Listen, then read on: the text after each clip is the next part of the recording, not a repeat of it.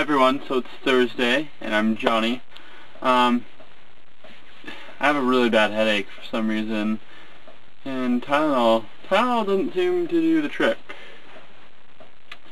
So I've got a headache like this big. Hey Leo, come here, say hi to the camera. So yeah, anyways, I'm gonna go straight to questions.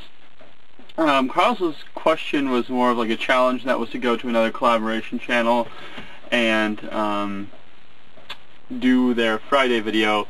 Well, I went to 6 Awesome Originals, and I looked at their Friday video, which was, I believe, something about Halloween, and then I looked at the Thursday video, and it was something about the election. And I was just like, I don't want to answer. Those are so bland and boring now. So I decided to just take a random question I found on one of the videos, and it was, if you could look like any celebrity, who would it be? And I'm going to have to say Carrot Top for a day. And that was if you could look like any celebrity for a day, actually. I wouldn't want to look like Carrot Top forever. For sure. Never, ever. Only for one day. I could only probably stand looking like Carrot Top for one day, but really, I was asking my mom about this question because I'm with my mom, and she said, you know, well, I told her I don't know who I would look like, and she's like, well, that's good, because that means you're comfortable with who you look like, or what you look like, and you're not spending the day, you don't have anyone that comes to mind when you're like, oh. But anyways, yeah, that was the answer. Michael asked if we could have anyone, if we wanted anyone to be president, although they couldn't be a politician, who would it be? And I would have to say Penn Jillette. I think he would make a damn fine president, although he probably wouldn't want the job. But I still think he'd do a damn fine job of it. And what was Nick's question was, if you could, what is your dream job that you know you could never do? And I would have to say doctor, and I could never do it, for one,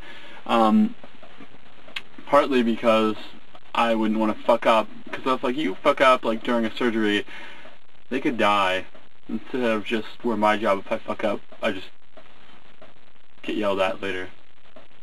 And then the other thing, the whole, if you're like a surgeon, 12 years in college, 8 years for the doctor thing, and I don't know, like I really like college, but I'm not sure 12 years would be, I don't know if I'd be digging it. Maybe though.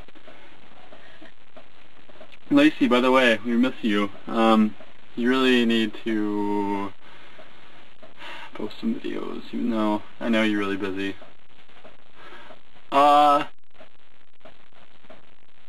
Oh, my question. I had a really good one too. What was it?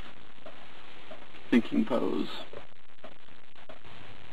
My question is, well, it's another long question because I'm really liking them. I think they're more interesting. Well, that's not even true. How could you base the interestingness of a question on its length? Anyways, say that you knew a magician, and he could only do 5 tricks. Really basic ones, such as, you know, make a coin vanish, pull a rabbit out of a hat, and let's say he could take a jack and turn it into an ace of spades. Now, the kicker is that he's actually doing these tricks by real magic. He can actually make the coin vanish into space, and he can actually conjure a rabbit from the hat, and he can actually change the jack into an ace by real magic. Now, the question is, do you think you would find this person more or less interesting than Albert Einstein?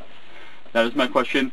I hope you all have an awesome week, and stay tuned for Carlos tomorrow. Goodbye. Say bye, Leo. Bye.